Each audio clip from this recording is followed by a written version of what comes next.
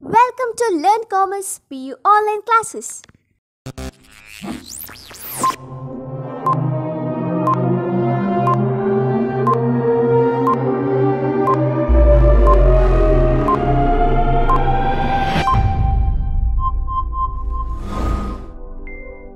Don't forget to like our video and subscribe our YouTube channel for all the updates.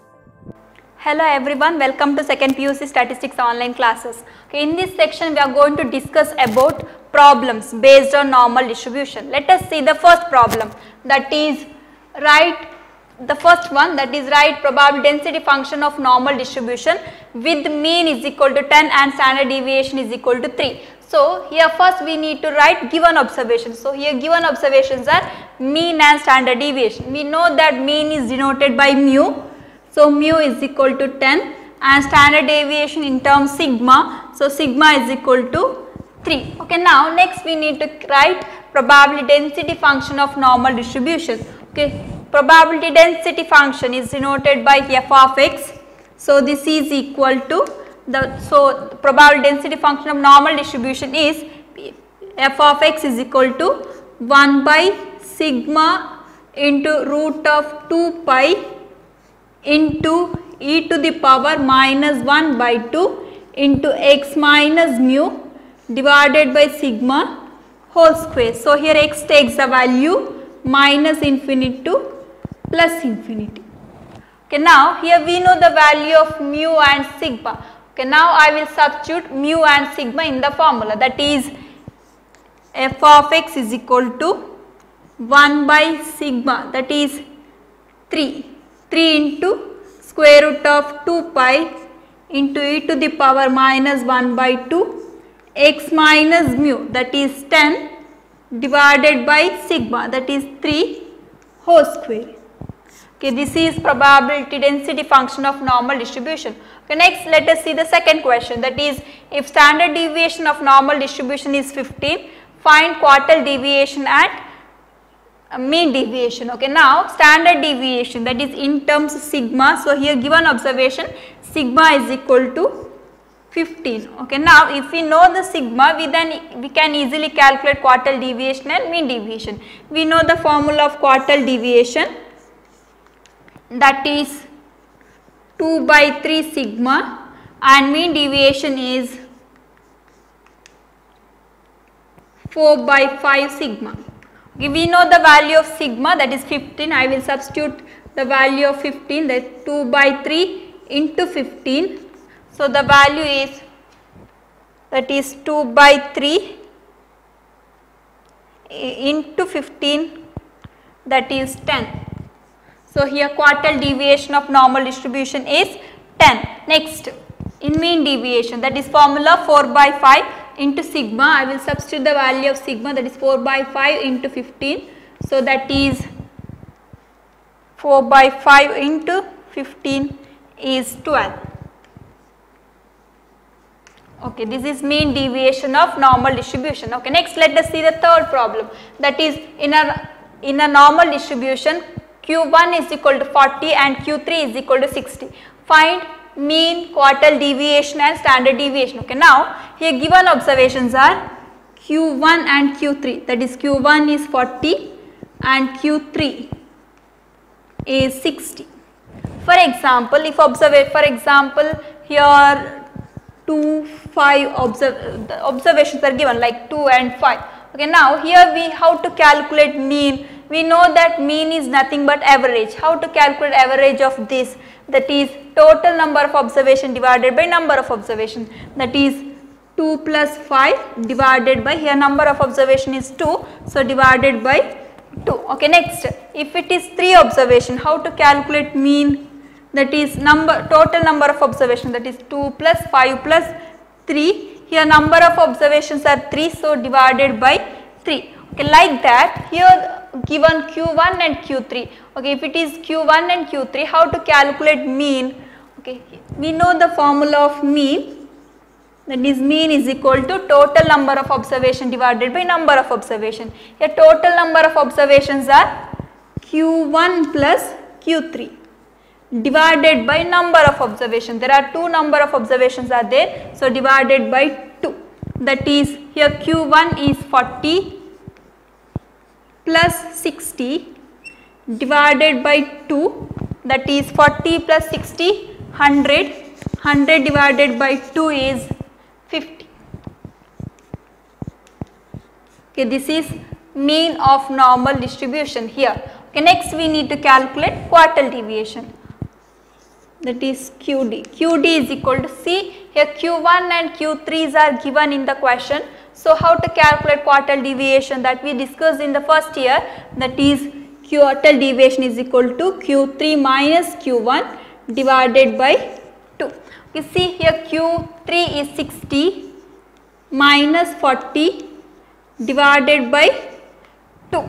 So 60 minus 40, that is 20, 20 divided by 2, that is 10.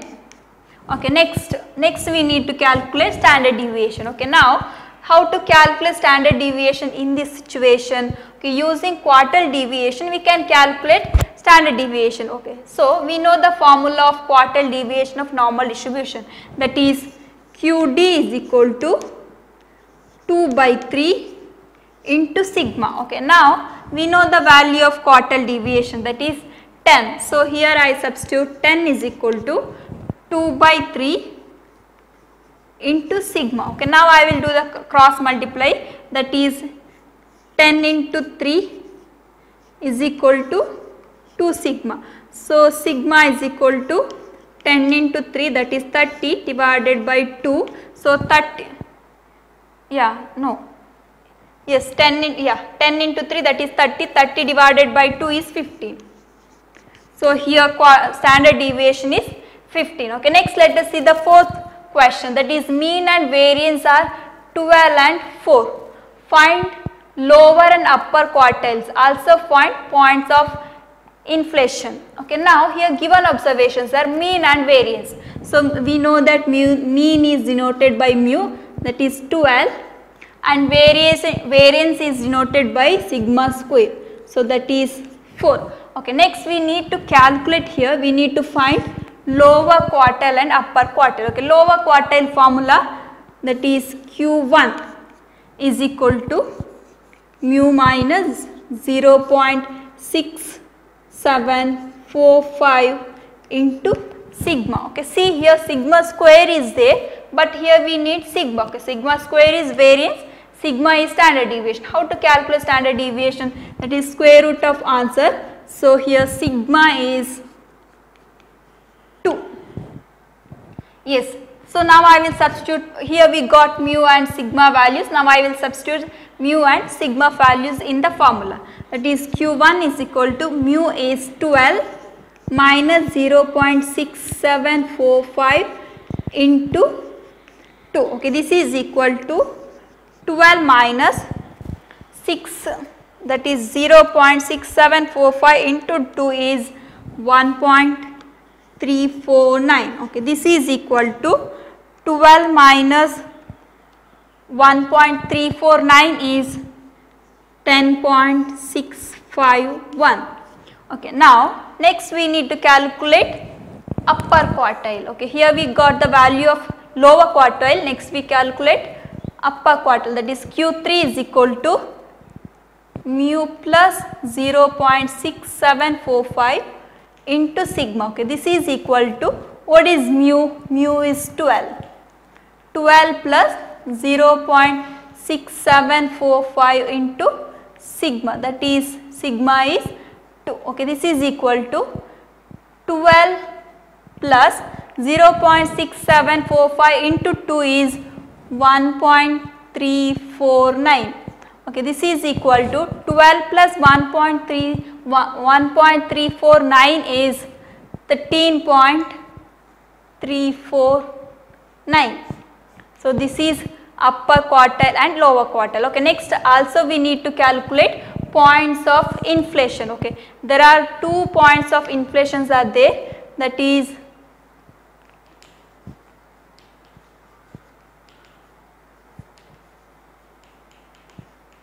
inflations are